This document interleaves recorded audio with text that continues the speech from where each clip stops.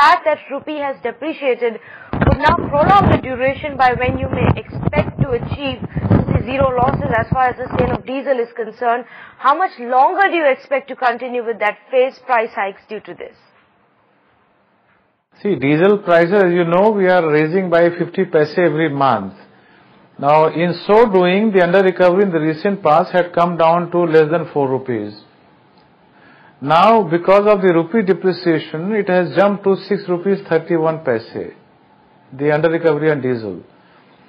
Therefore, if the exchange rate remains the same as it is today, or if it further goes up to that extent, there will be delay in the under recovery getting wiped out on diesel. If it was not so, we would have perhaps in next 6 months time, there would have been no under recovery, but because of the rupee depreciation, it has gone up to 6 rupees 31 paise, and with the increase of 50 paise per month, it will take another a year or so.